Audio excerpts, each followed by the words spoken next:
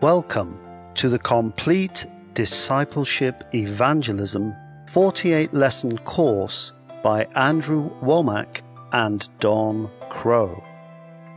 Level 1, Lesson 3, Righteousness by Grace by Don Crow. Today we are going to look at the subject of righteousness by grace. Romans 3 verses 21 to 23 says, "But now the righteousness of God, apart from the law, is revealed, being witnessed by the law and the prophets, even the righteousness of God, through faith in Jesus Christ, to all and on all who believe. For there is no difference, for all have sinned and fall short of the glory of God." Notice that this scripture says, "But now the righteousness of God apart from the law is revealed." I once asked a man, "What do you think you have to do in order to go to heaven?" He responded that he should keep the 10 Commandments, be faithful to his wife, live a moral life, plus a number of other things. I said, "Do you know what you have to do in order to go to heaven, to be in God's presence or in His kingdom? You would have to have a righteousness that equals God's righteousness." He said, "I beg your pardon? There is no one who can have a righteousness that equals God's. Only one man had such righteousness, and that was Jesus Christ." I said, "You have the point. That is exactly right. None of us, in our own selves, have ever kept the law or commandments perfectly, outwardly or inwardly. But we need a righteousness that equals God's in order to be acceptable before Him." That is exactly what is said in verses 21 to 22. "But now the righteousness of God, apart from the law, is revealed, being witnessed by the law and the prophets, even the righteousness of God through faith in Jesus Christ, to all and on all who believe." The kind of righteousness that God offers you and me is a righteousness that is through faith in Jesus Christ, and it is unto all and upon all who believe. There are 2 kinds of righteousness: the righteousness of man and the righteousness of God. The righteousness of man is a person's very best behavior and good works they do. But that can't make you acceptable before God.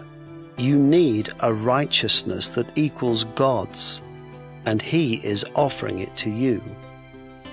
The righteousness of God that is without the law. In the Greek, there is no definite article, which means that this text is really saying God is offering His own righteousness without law. A righteousness that is according to law is a righteousness of doing, earning, and achieving in order to be accepted before God. All the world religions today think you have to do, earn, and achieve in order for God to accept you. The word gospel means good news, and the good news of the gospel is that God is offering His very own righteousness and acceptance to all who will believe in what Jesus Christ provided. His death on the cross for our sins, imputing to us the righteousness that equals the law. This is the righteousness of God that is apart from the law, without us doing, earning, and achieving, and it comes through faith in Jesus Christ. Notice in verse 22 that it is the righteousness of God that is through faith in Jesus Christ unto all and upon all. Why is God offering His righteousness to everyone? For there is no difference, no distinction, For all have sinned and fall short of the glory of God. You have sinned, I have sinned, and we all come short of God's standard or perfection. Because of our sin, the greatest thing we need is acceptance, right relationship, and right standing with God. And God has offered this not through the works of the law, but through faith in Jesus Christ. The righteousness of God does not come by your working, your trying, your earning, or your attempts to achieve. It comes through faith, dependence, and reliance upon the Lord Jesus Christ.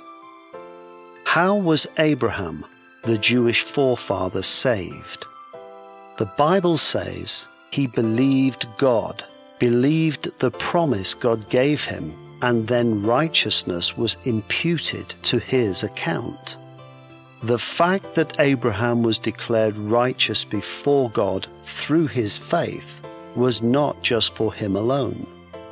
We read in Romans 3 verses 21 to 22 that a man is declared righteous through his faith in Jesus Christ. The Bible says that because of the payment Christ made on the cross when he shed his blood for our sins, righteousness, right standing, will be imputed to any person's account who simply believes upon Christ. Romans 5 verse 17 says, For if by the one man's offense death reigned through the one, much more those who receive abundance of grace and of the gift of righteousness will reign in life through the one Jesus Christ. God is offering you a gift of righteousness, a gift of right standing before Him. A gift does cost something, but not to the person who receives it. If you gave me a gift and asked me to pay for it, it would not be a gift. But it did cost you something. God made righteousness available to you and me as a gift. And this gift of righteousness, acquittal, and right standing before God comes through faith in Jesus Christ. Let us now take this opportunity to pause and reflect on the lesson by considering some questions. Suggested scripture readings will first be read, followed by the question to be answered. A pause is then recommended to allow time to meditate on the scripture as an individual or to discuss as a group and formulate an answer. Finally, the suggested answer will be given. We read Titus 3 verse 5. Not by works of righteousness which we have done, but according to His mercy, He saved us through the washing of regeneration and renewing of the Holy Spirit. Question: is the righteousness that we need a righteousness that we can produce? Answer: no. We read 2 Corinthians 5 verse 21. For He made Him who knew no sin to be sin for us, that we might become the righteousness of God in Him. Question: what kind of righteousness do we need? Answer: the righteousness of God that comes through Christ. We read Romans 3:22. Even the righteousness of God through faith in Jesus Christ to all and on all who believe, for there is no difference. Question: how do we receive this righteousness? Answer: through faith in Jesus Christ. We read Philippians 3 verse 9. And to be found in Him, not having my own righteousness, which is from the law, but that which is through faith in Christ, the righteousness which is from God by faith. Question: what is the righteousness of the law? Answer: a righteousness belonging to me, a works righteousness that I can produce. We read Galatians 2 verse 21. I do not set aside the grace of God, for if righteousness comes through the law, then Christ died in vain. Question: how could we frustrate God's grace? Answer: we could frustrate God's grace by trying to be saved by our own good works instead of trusting Christ and his death for us, for our salvation. We read Romans 5:17. For if by the one man's offense death reigned through the one, much more those who receive abundance of grace and of the gift of righteousness will reign in life through the one Jesus Christ. Question: the righteousness of God is received as what? Answer: a gift. Thank you for joining me and taking part in our lesson.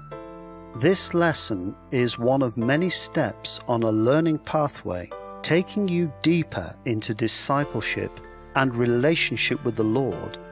And now, stay tuned for our next lesson.